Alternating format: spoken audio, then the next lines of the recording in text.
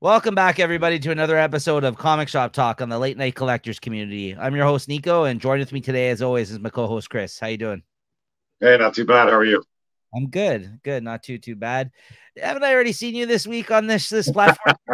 I feel like The it's two just for one special this week. that's right. As I previously mentioned, if you guys missed the last episode, that one came out late.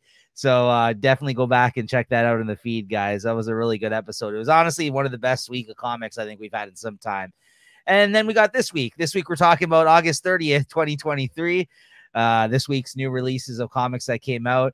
There's some good stuff still amongst all this.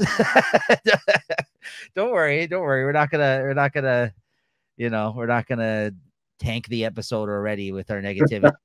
You But got any finds this week? what? No.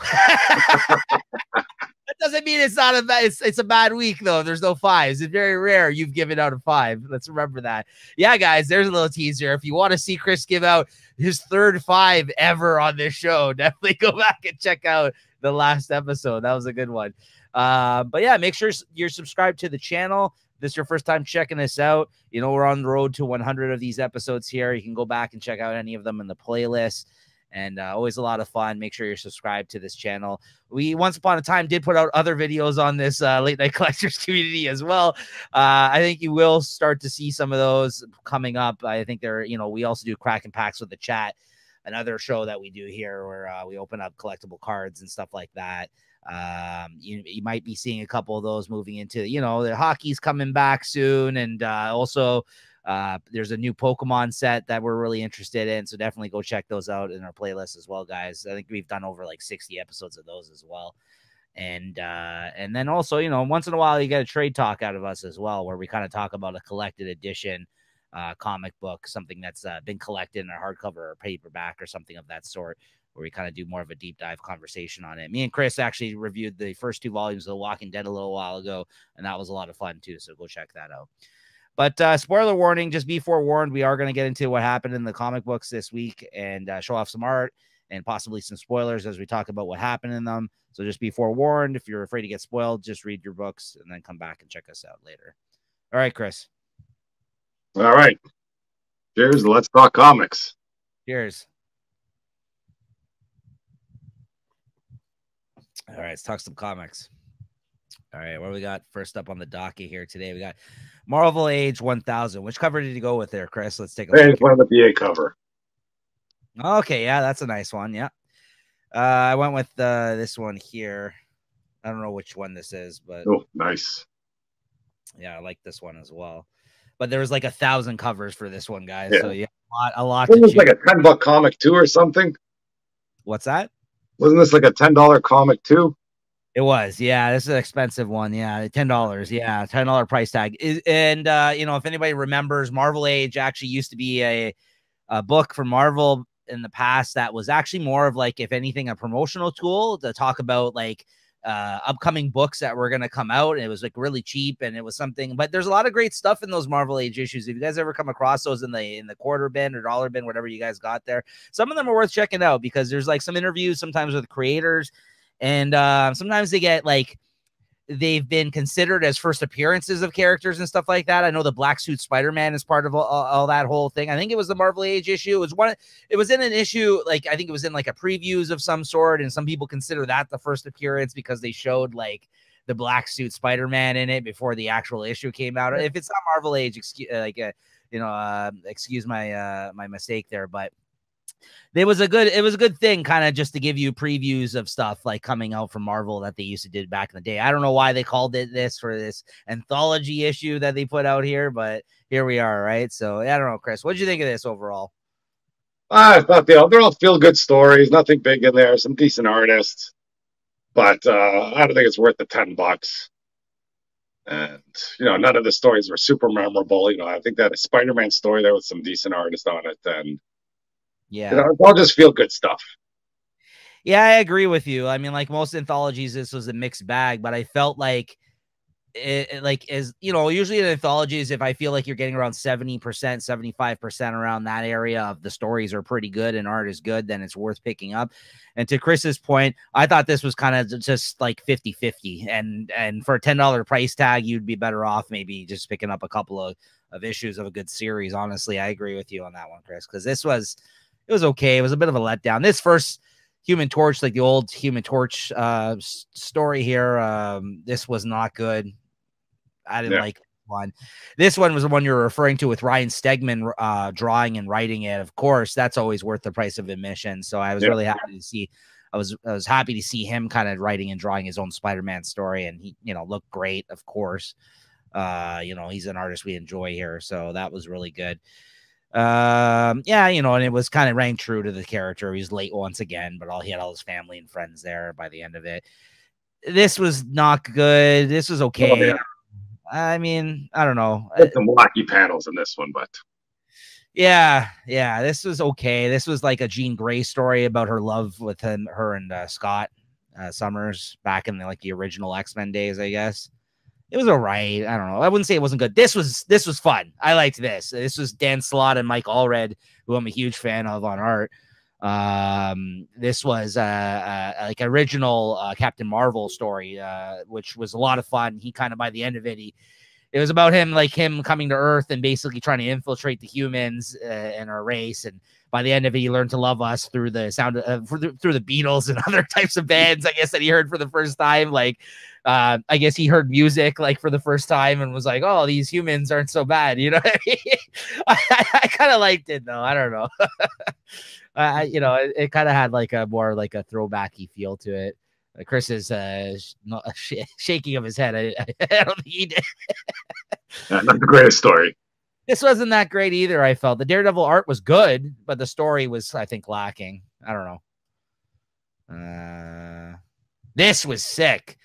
This was really good. Again, not so much to speak of in the story, but the art. Steve McNiven kind of did a Mobius kind of style here. This was really good looking, this story.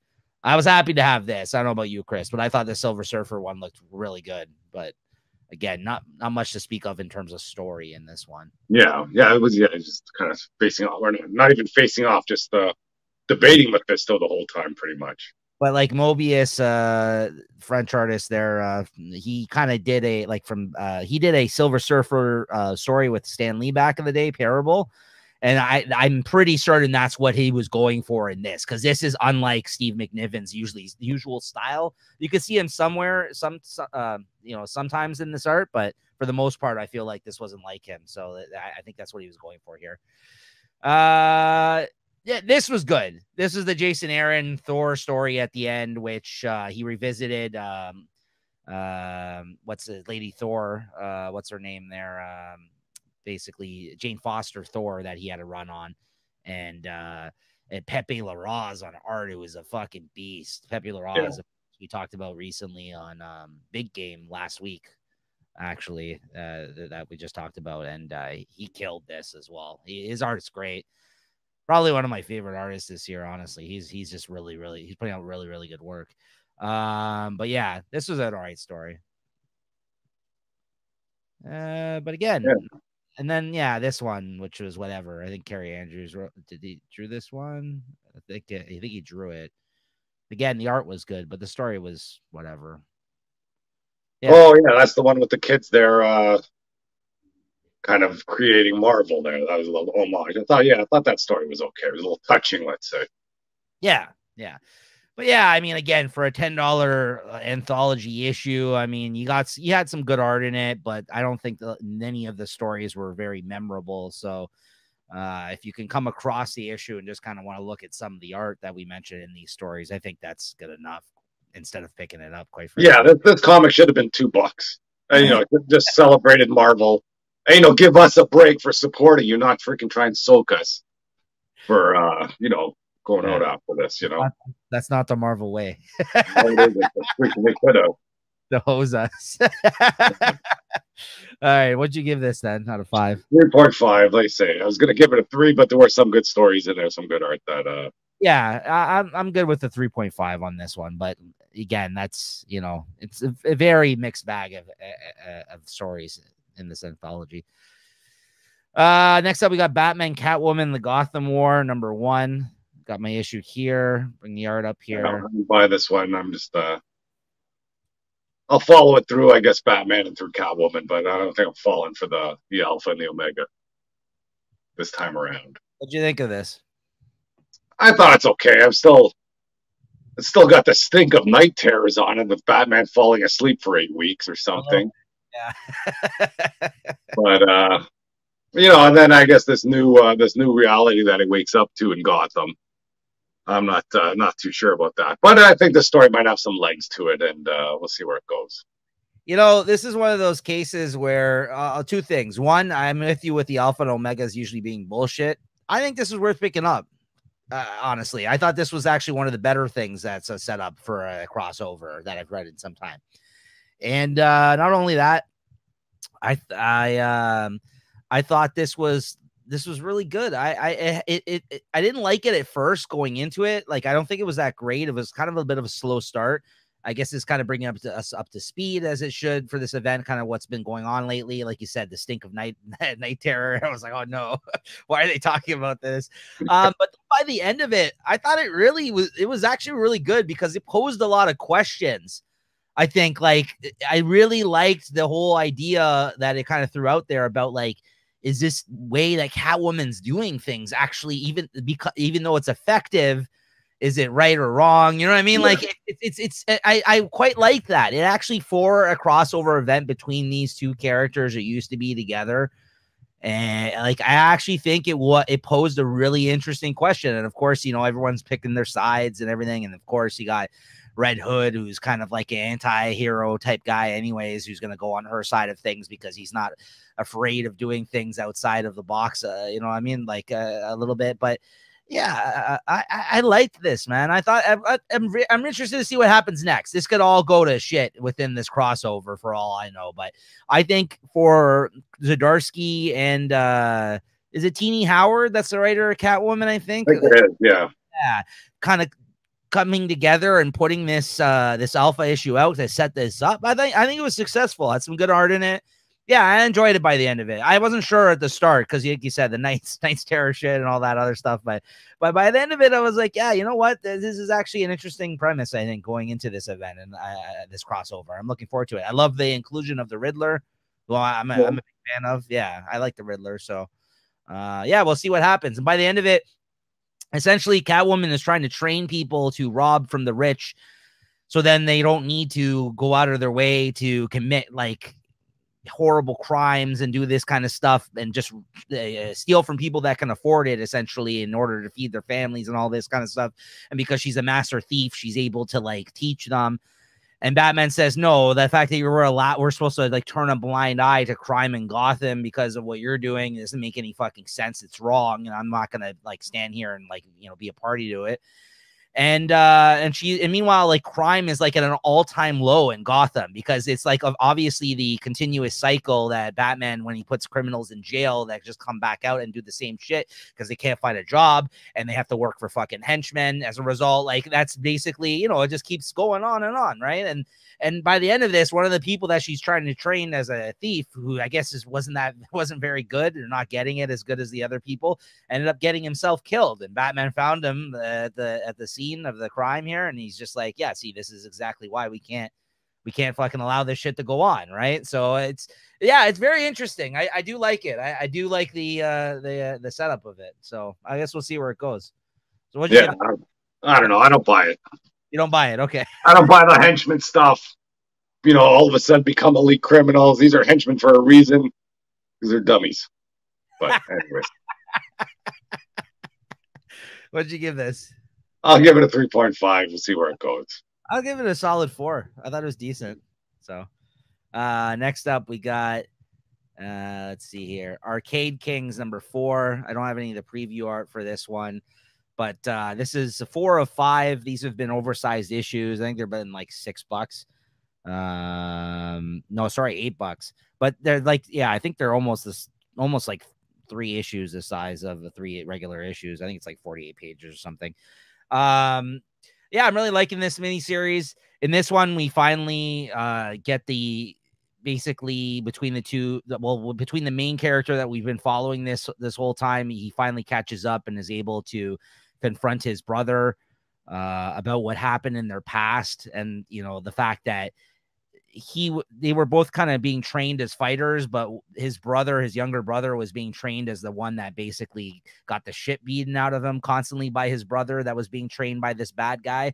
Like, he kind of just used him as a sparring partner constantly throughout their childhood, and it kind of caused, I guess, a lot of trauma for them as kids. And there was a whole time where they tried to escape, they tried to escape this guy who basically, not really their legitimate father, but kind of was like a father figure, but just like I said, just was like a fighting them all the time and trying to train them to be like these crazy ass fighters.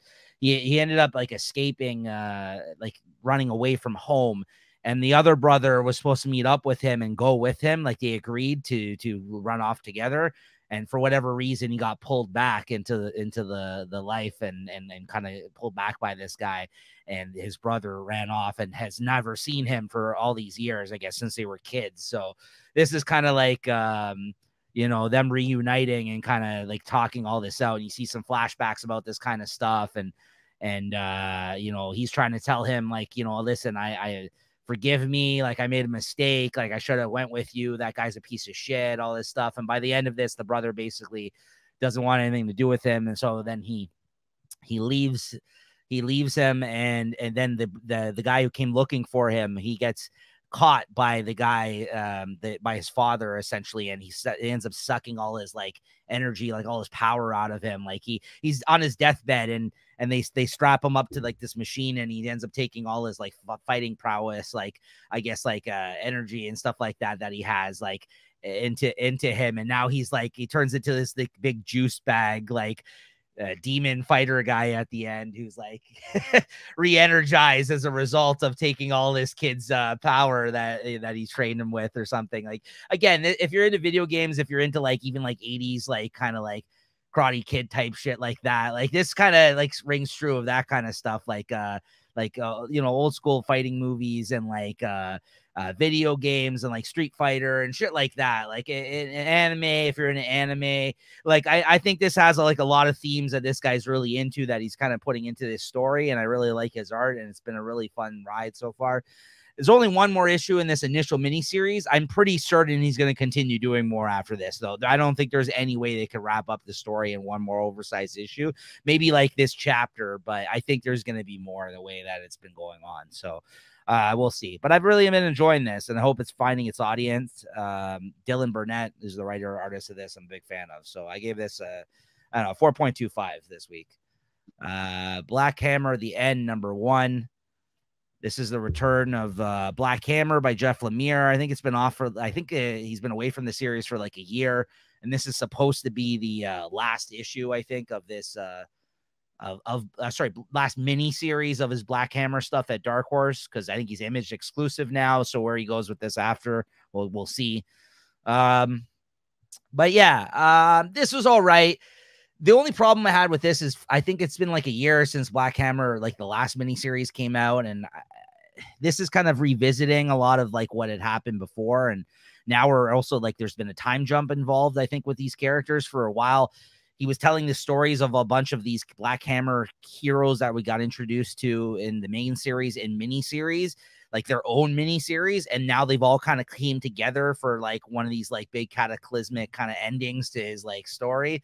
But like the through line, I've lost a little bit of what exactly has been going on with some of these people in this book, because it's taken so long for them to kind of all come back together in this series. So it took me a little while getting into the issue, but by there were certain points of the issue where things were brought up. I was like, oh yeah, okay, that's right, that happened. And then, I forgot about this.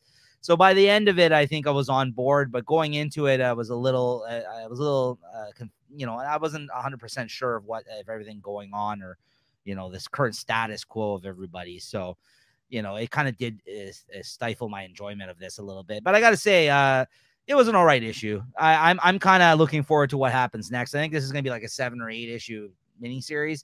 Basically, her like an alternate version of Black Hammer's daughter. The original Black Hammer's dead. Black Hammer's daughter, there's another version of her father from an alternate universe that basically is evil, that is now coming and assisting in order to take out their timeline. Basically, it's like some Infinite Crisis type shit. So Sorry, not Infinite. He made the same Crisis on Infinite Earths. Yeah, I said the same shit you said earlier. But it's you know, so there's definitely a multiversal aspect to this. There's definitely a nod towards a lot of like superhero tropes and characters that Jeff Lemire was a fan of from other stuff, mostly DC, I would say. You know, which is what made Black Hammer, I think, successful in the first place. But I gave this a 3.5 out of 5 this issue. So I'm looking forward to more. We'll see how it ends. All right, Chris, finally, after 2 months, Night Terror's Night's End #1. What do you have to say about the conclusion of this masterpiece? Well, I was so jazzed to read this one. I couldn't wait till I got my hands on it. I forgot it was even out. I think I just saw it online there, so I figured I had to read it because I read everything else. I still don't know what's going on. I don't know what happened in the last one. I don't know why Dead Man's dead. It's a nice looking comic. I don't know how they beat them, and I don't know. That's it. I don't know. You know, the big takeaway from this one is Batman falls asleep at the end because he's tired. Much like all of us readers after reading Night Terror. I think I'm gonna go to sleep for 8 weeks too. Yeah, well put. Yeah, I mean, yeah, basically, I don't know. We like Chris said, at the end of this, Deadman looks like he's being moved off the board for a little while. Who knows what's going on with him, like whether or not he's going to come back. But it looks like Deadman somehow is even deader than he would normally is. He gets taken out of this. And yeah, I'm just ready to move on from this. But although they kind of, at the end of this, they already have folded the events of this event into the next thing. I forgot what they mentioned, but they basically said, yeah, like, yeah. Yeah, the Beast Wars or whatever. The Amanda Waller stuff. Yeah. Of course, because one event has to fold into the next one with DC. Of course, yeah, they can't have a month off without an event. Never-ending fucking cycle of events. There's 2 artifacts. The next event too, just in case you're wondering. There's 2 artifacts I think that were they got a hold of by the end of this thing, and apparently that makes up somebody who is now Dr. Hate. Now we don't know who this character is exactly yet. Obviously, it's a play on Dr. Fate, but it's an evil Dr. Fate, and it says, "Look for this in fucking Beast World coming soon." And we're like, "Oh, great!" And it's like freaking what, in a couple months, not even. Yeah. It was in our solicitations last week, or what'd you give this? 3. Yeah. I'm not gonna. I'd like to give it more because there's some decent art in there. I think they wasted some decent artists for baloney stories. I think we went from 3.5s to 3.25s to 3s in our Night Terrors 3 ranking. Good thing it didn't last for another month because I'd be dropping down at 2.5 and 2s. All right, next up we got Classified. Oh, sorry, I mean Ms. Marvel, the New Mutant. Yeah, I got hosed by this too. I bought this under Classified. Oh, the super secret solicitation. We can't tell. You could have told me about this 3 months ago, and I wouldn't have bought it. Yeah, and it starts out brutal. Another dream sequence, which I'm so fond of now. I hate dream sequences. And this dream sequence went on way too long. You know, finally, once you get out of it, at least the art is decent. I think this is that Carlos Gomez guy, if I'm not mistaken. So, you know, I'm a bit of a fan of his, I think. Mm-hmm. And, you know, the story kind of grew on me. You know, I don't know much about Miss Marvel. I don't think she's a bad character. I don't think anything necessarily is bad. I like the little twist there when that Chitauri looks like it's attacking. But, you know, once she kind of gets involved or, you know, when it goes to battle that Chitauri, you can see that he's all, you know, he's been tested on because they're in that Orchis slab. That's another twist of the story I'm not quite getting, you know, how Orchis is like pretty much permeated the way of life, I guess, in New York, because now they're owning that ESU, the Empire State University. Yeah. And, you know, the nice throw in with the X-Men stuff there. So the story did kind of grow on me, you know, and I think the art's good here. And hopefully, you know, you get a bit more involvement of the X-Men in this story, and we'll see where it goes. You know, I'm not big on the idea of her being a spy to go see what's going on in this Orca's summer program or something. But this stuff here with her and her friend, it's all fun stuff for a comic. Yeah, I didn't think this was bad, actually. Yeah, I mean, I read this digitally. I didn't pick this up. I didn't buy into the classified, but I didn't think this was bad. Like, I was a fan of the original Ms. Marvel series. I'm glad that they're finding new ways to push her story forward in terms of her as a character. I know that, after her show and then after the thing that she's going to be in the new Marvels movie, I'm happy about it. I do like the character, and I do like that she's now an X-Men, actually. Like, I mean, I think it's a stupid thing that they originally should have just fucking made her an X-Men. And because of the fact at the time they were trying to push the Inhumans, they made her an Inhuman instead. And this is almost like them trying to basically, basically fix the mistake that they made in the first place. But they're also having their cake and eating it too, in a way, by being, so she's an Inhuman and she's an X-Men. Like, but it's almost good they did something like that. Puts a little wrinkle in her character, that nobody else has. Like, if she was just an X-Men, she'd just be, another run of the mill, sort of, another mutant out there. But now, she's a mutant and and a human that nobody cares about anymore. But who knows? That can play into something down the road.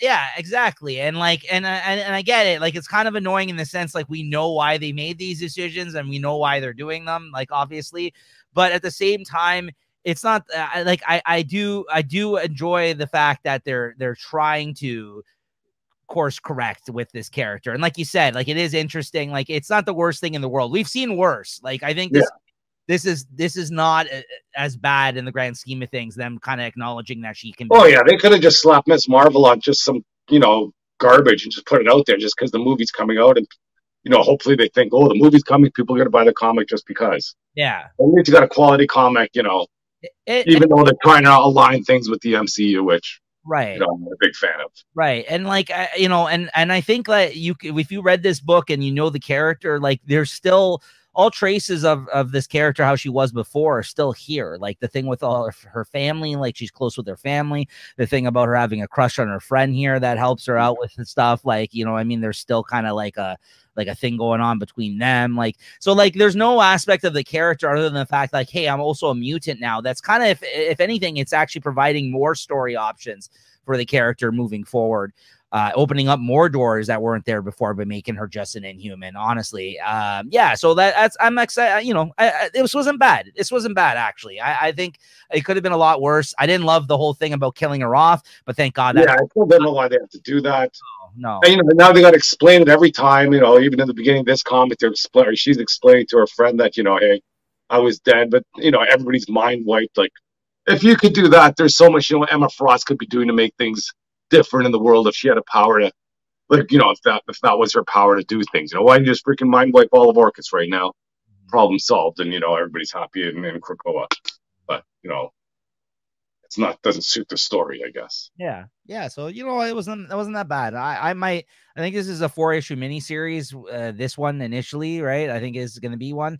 I'm sure it's been out into her own ongoing. I'm pretty much probably going to buy them all because I got the first 2 already in the secret spoiler, and it wasn't bad. Well, I'll probably continue to read this with you, honestly, now after reading this, because I wasn't going to check this out, but then, like, she is a mutant now, which kind of interested me. And then also the fact that you said you had pre-ordered it, I was like, okay, yeah, I'll check this out. And it wasn't that bad, actually. I liked it. So what'd you give this out of 5?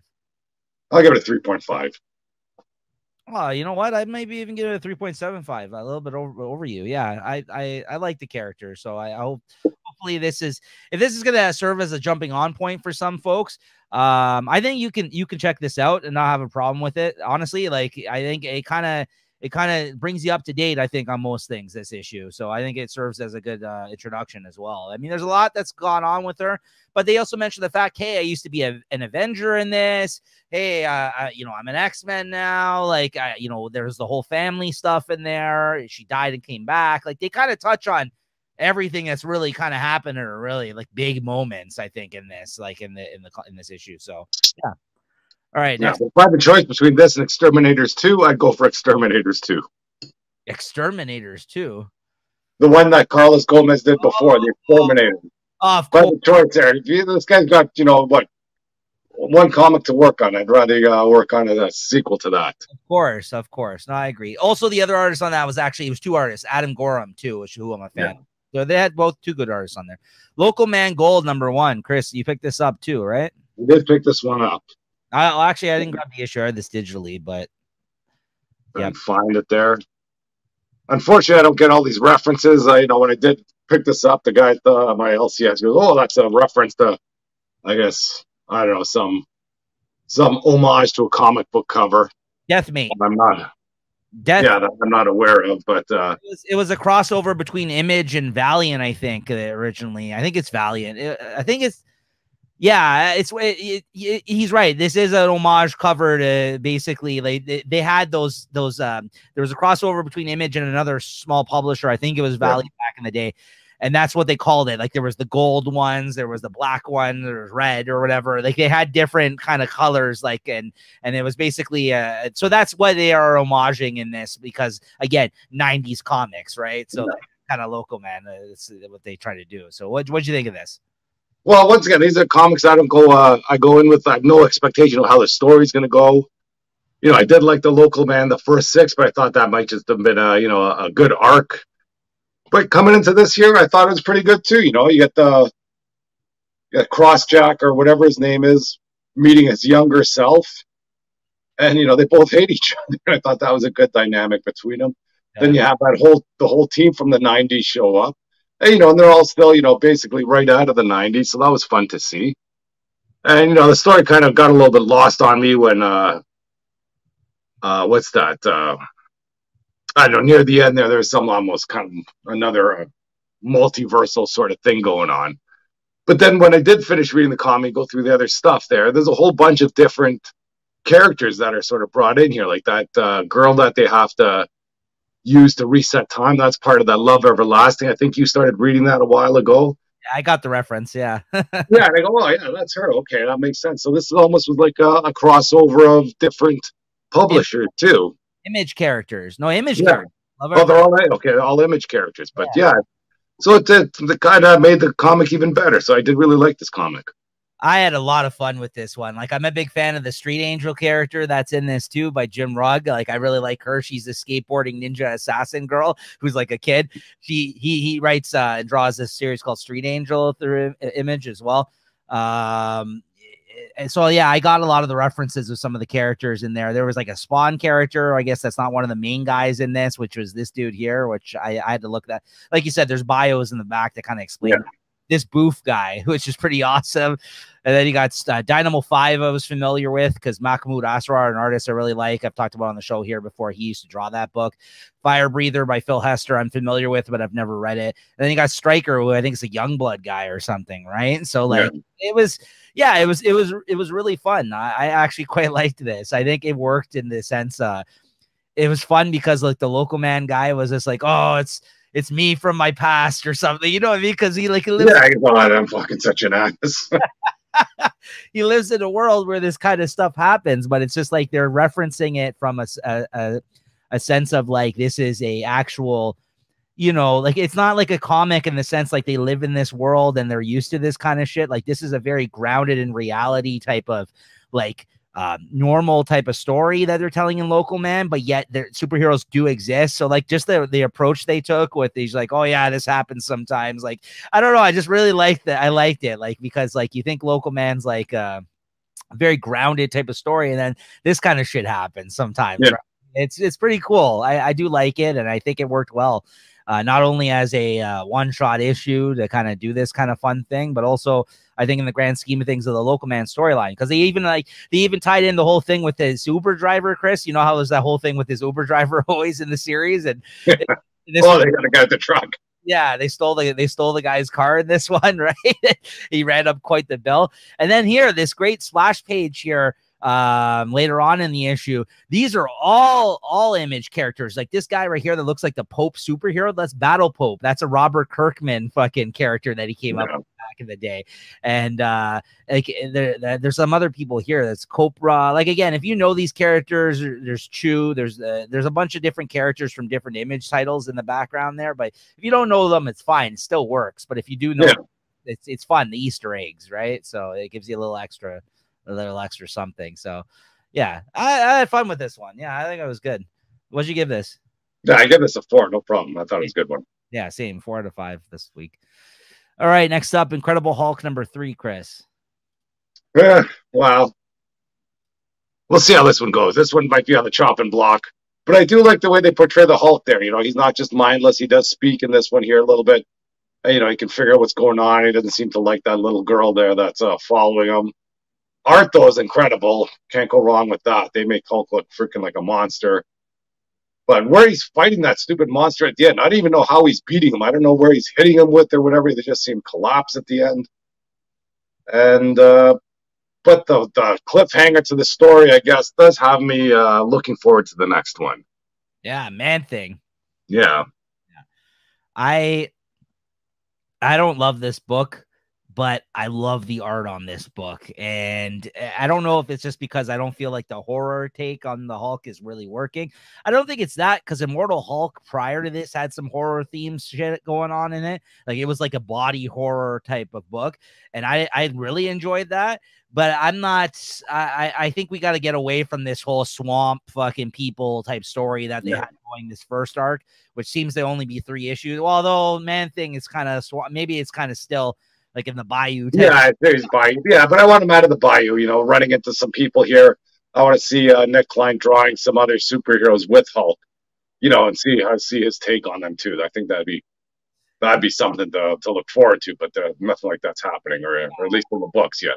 Yeah, Nick Klein is the thing I think that's the best thing about this book so far. Yeah. The story is just kind of, you know, I'm not too invested in the storyline so far, although I haven't been picking up the issues, but yeah, we'll see what happens this second half. You know what I mean? Like of the first like 5-6 issues, like first our story arc here, because you know, it depends. Like, if I really like the next couple of issues, I might pick up the trade, but so far, despite the nice artwork, the story isn't really that engaging to me. So yeah, what'd you give this?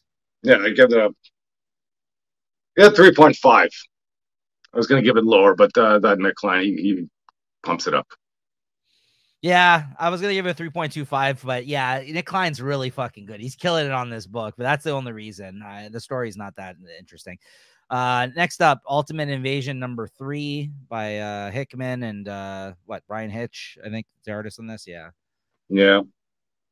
The cover here too. Okay, you got that cover. Nice. I got that. Yeah, I think it's just the cover here. I have the Daniel Acuna variant. What'd you think of this?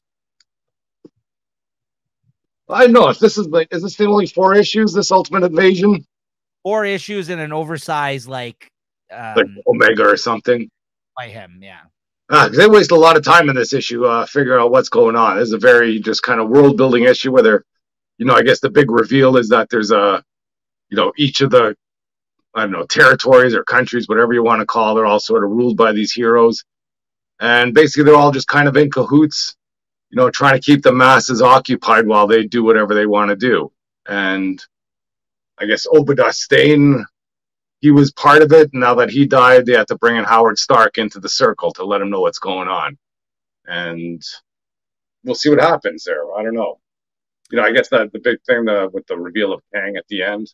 Yeah. It's still an interesting story. I'll give it that much.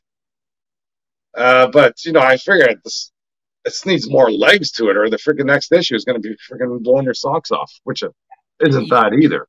Yeah, no, I agree with you 100%. That's what I was going to say about this issue, is that we only got one more issue to go in the main miniseries, and then like an end cap that's supposed to set up the reintroduction of the Ultimate Universe. And I feel like I don't think he's really accomplishing that so far by telling his story. It's not that the story's bad, but it's just so like the scope of it is just him telling a story when like this was supposed to be, I feel like, promised as the reintroduction of the Ultimate Universe. Yeah, you want to see all these new versions of all these new heroes, but you don't. Yeah, so I won't get freaking taken off the board. No, nobody put back on. Listen, he still has Dr. Doom here. He might, which is like a version of him that's, I guess, what's his name? Reed Richards, he says here, or he's just trying to lie to him and say that it's Reed. Yeah, because isn't the maker Reed Richards already? essentially. Well, he's basically Doctor Doom. He's not Doctor Doom, and that's the thing too. Like, I haven't read all the Ultimate Universe stuff, so I feel like Hickman is commenting somewhat in this also on previous Ultimate Universe stuff, which I'm not up to date on. Like, I haven't read all the Ultimate Universe stuff. I've read some of his Ultimate Universe stuff. I've read Ultimate Spider-Man stuff, but like, I don't know. There might be stuff we're missing here. Right? I don't. That's the thing. I wouldn't say I'm confused. I'm just, I don't understand the reasoning behind the story he's telling or why he's focusing on this stuff. But in and of itself, it's not a bad story he's telling, but it's just like, I think I've bought in on the promise that this is something other than what we're being given. Right. So like, I don't know. Yeah, we'll see.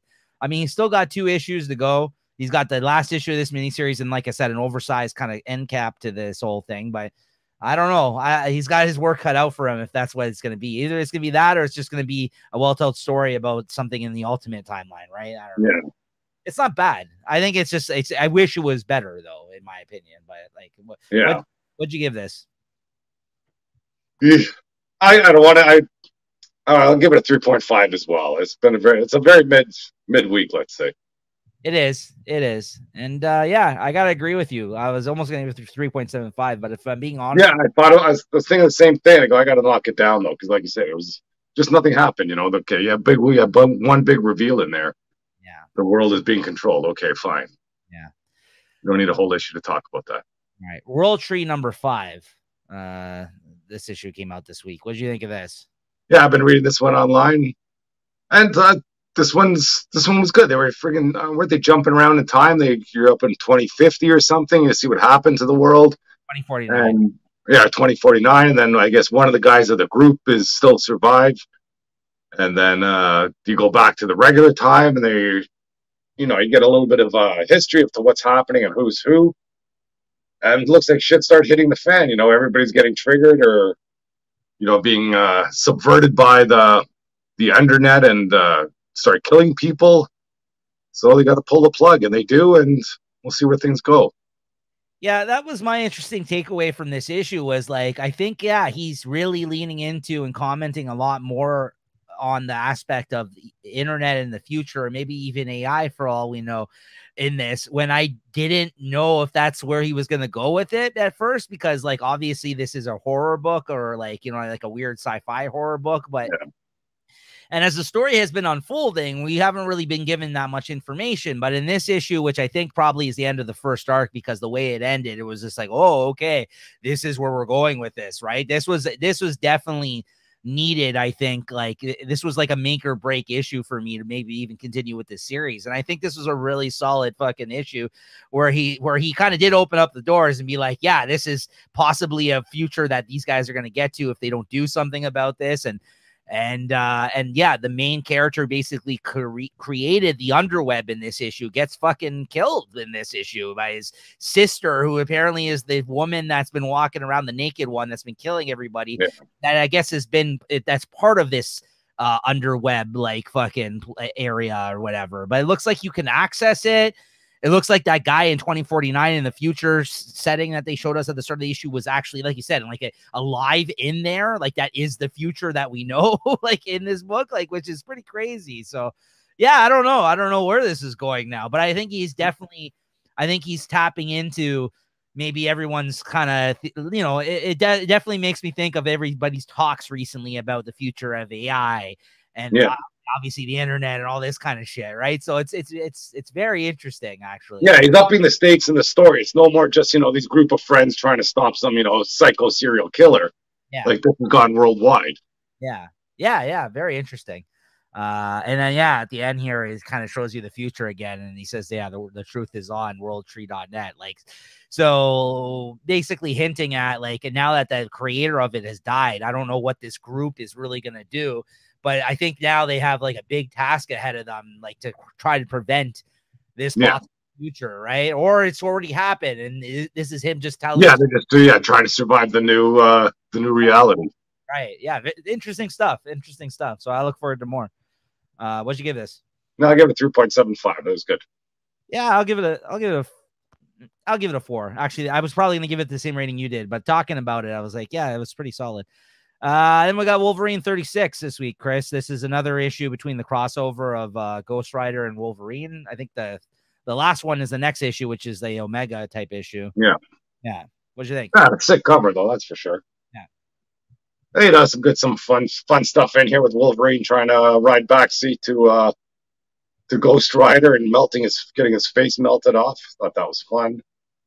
And then I guess, I don't know, more of this stuff with this story. You know, they have that kid feeding on old people with Alzheimer's or something. And then, and where do they go? Their department is like Weapon H, or I don't know where they're going with this, or where they, is it Department H or Weapon H? And I don't know how they end up getting those stupid helmets on their heads, but they do. And things go crazy, I guess.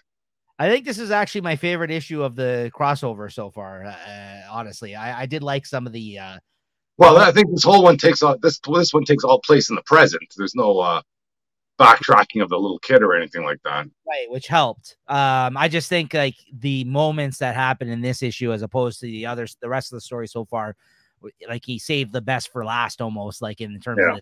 Like, you know, there was this whole moment where the government aide that Wolverine has that he uses in his book to help him out with stuff. He has all these, like, you know, bugs and shit flying out of his mouth. And then you had, like you said, the whole switcheroo in the whole Weapon X kind of setting, or Weapon H or whatever, with the whole Wolverine and Ghost Rider. And by the end of it, you get like an amalgamation of a Ghost Rider Wolverine, which is very interesting, where that, you know, whatever he's gonna do at the end of this series. Yeah, it looks like he's there to hunt down mutants for whatever reason, but Helverine.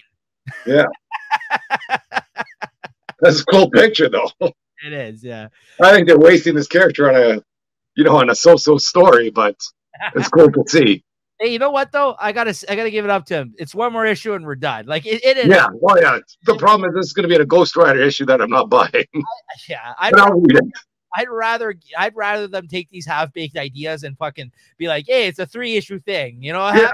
Whatever. Not a fucking. Yeah, I don't gotta wait half a year on this. Yeah. Not that we don't need a fucking like 6-month fucking crossover. Yeah, history of the little boy growing into a man and eating people, or doing what he does for this to happen. So yeah.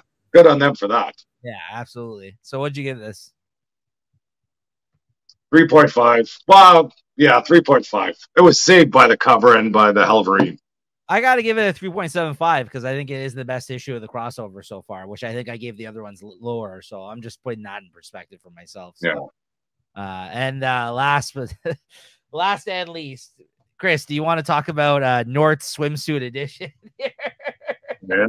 I got hosed on this one. I think there might have been a spoiler warning in the last one, in our last episode. At least show off a cover here. Nice cover. I'm gonna find out where it was. And that's the worst part of it. Is that I bought this because they had the J. Scott Campbell cover. Ooh. Yeah, of course. I just got the A cover, which is freaking garbage. Oh my god, what happened? I don't know. What am I on? I would have thrown that back at my LCS. Be like, I don't want that. You're too nice. Brutal. All right. Well, I bought this. This reminded me of the Marvel swimsuit illustrated that I bought like freaking back in the 80s, and that was a fun issue. You had freaking awesome art in there. It was all original pictures, original drawings. You had stories in there. It was supposed to be like a swimsuit or a Sports Illustrated magazine. The articles written. Like it'd be interviews with Thor. Oh, how do you lift so much? Just dumb fun stuff. So I thought, hey, maybe DC's trying to recreate some of that here with this one. Yeah, not even. It was just a cover magazine. I have half the covers that are in there already, anyways, because they're all cheesecakey ones. It was nice to see some of the covers. They were on a double spread where I think the covers I have were just over the the single page. The stories I didn't even bother reading them. Yeah, no.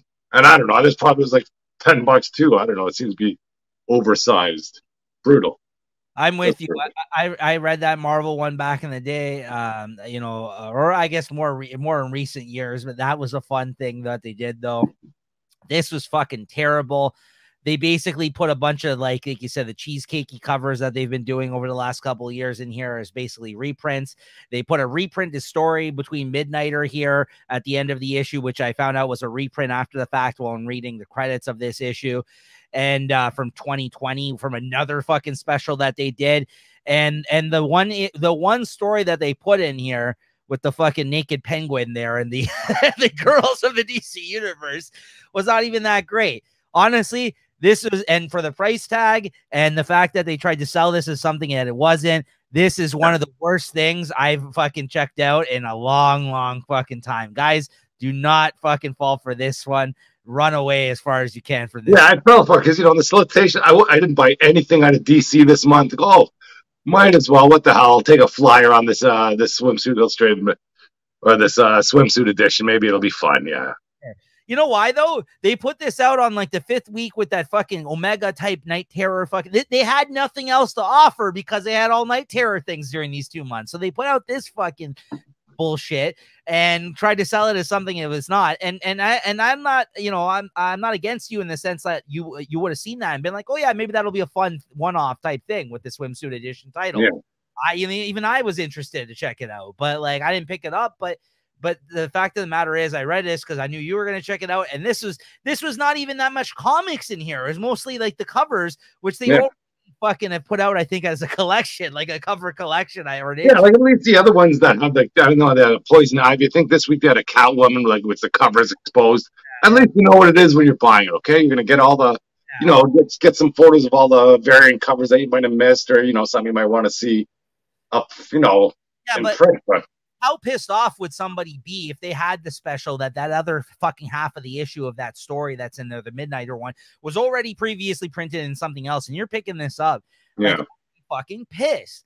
Like, you know what I mean? Like, and that's not without being like those stories are not good in this issue either. But like, I mean, forget that. But like, even that, like, even picking up the issue and paying this price and getting a fucking bunch of reprinted covers and a reprint of a story and getting maybe like 12 pages of another fucking story, or whatever that first one was.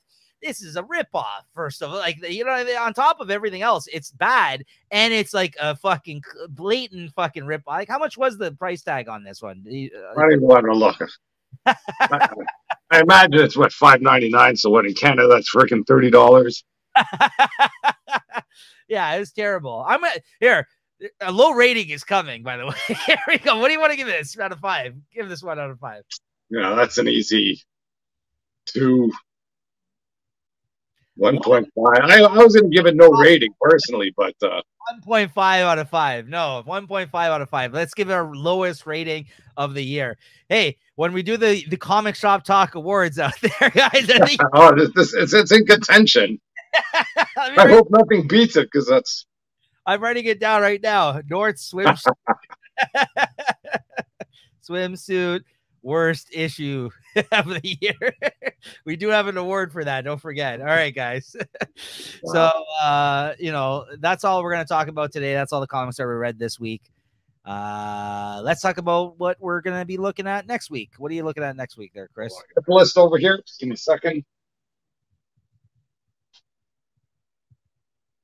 Okay, so for Marvel, I think I got Fantastic Four 14 is for, I think there's a Torch cover that I liked. I got Immortal X-Men 15, Amazing Spider-Man 33, X-Men 26, I think Batman 137. See what's going on in that world. I forgot where they left off there.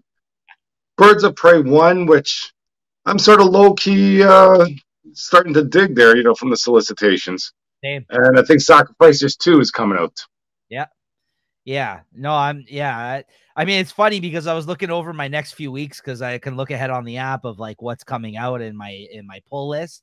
And like my weeks have gone from like 4 or 5 issues to like 8, 9, 10, like before, because of all the DC coming back, right? It's funny. Yeah, I might have to put some things on the cut list. Oh, really? Already again? Eh? Yeah. What do I got here? So next week, Batman 137, Birds of Prey number 1, which I'm also very much looking forward to. I'm looking forward to that one. Peacemaker Tries Hard number 5. Oh, yeah. I'm looking to read that for sure. Amazing Spider-Man 33, Doctor Strange 7, Immortal X-Men 15. I'm also looking forward to the X-Men stuff and Spider-Man as always. And yeah, Sacrificers 2, very interesting first issue. And fucking, of course, X-Men 26. Yeah, some good week, actually. Looks like it's going to be a good week. So yeah, let's hope for that. And I'm just looking over the solicits here very quickly to see if there's anything digitally I might be checking out next week. Let me just see here. Yeah, Birds of Prey I mentioned. No. Let's see here. I don't think anything else from DC. Oh, Shazam #3. I'll probably read digitally. That comes out next week. Or although, like Chris said, I don't know where we left off with any of these books. Poison Ivy. You're gonna be checking that out. You still with that or no? Yeah, I think I'm gonna be out there unless they start getting some kick-ass covers again. Let me see here. What else we got? Going over to Marvel. Maybe there's some Marvel stuff I might be reading digitally. Oh, maybe Fantastic Four. Oh, of course, Ghost Rider Wolverine, the Omega issue that we talked about. Yeah. I think that might be it, though. You know what? Something I might want to revisit and trade, or something that I've been hearing actually really good things about after we read I feel like the first couple of issues. That Scarlet Witch series. Apparently, a lot of people are really liking that one, so I didn't want to. Yeah, I don't know. I might have to check it out or something, either digitally or in trade, because a lot of people are saying a lot of good things about that one now. I've been hearing, so maybe it got really much better after the first couple. But yeah, I think that's about it. I think that's it in terms of even like digital reads. Not too much to speak of here. So yeah, that'll be for next week. All right, Chris, favorite book of the week. It has to be Nord's Not. North Swimsuit Edition. I'm gonna go with Local Man Gold. I figured that was one of the picks that probably was going to be my favorite of the week. But ultimately, I think I'm going to go with Arcade Kings 4. Yeah, nice. The events that happened in this issue, while hard to explain, kind of get everyone caught up while explaining it earlier. It was a long time coming in this mini series, so I think it kind of was an enjoyable issue in that sense. But yeah, I think it was. But yeah, it was a very midweek, like you said. It was between this, Local Man Gold for me, and even Batman Catwoman Gotham War for me this week. Yeah. It wasn't a it wasn't like the last episode, let's say, where we had like maybe several things we could have picked, right? There's a lot of good stuff last week for sure. Yeah, absolutely. All right, guys. Well, it looks like a great week next week, so make sure to tune in for that one. As always, follow us on Instagram to be up to date on when these episodes do come out. Sometimes the schedule is a little sporadic with when we can get together to do this, but always a fun time. And Chris, thank you as always. And we'll see you guys next week. All right. Cheers.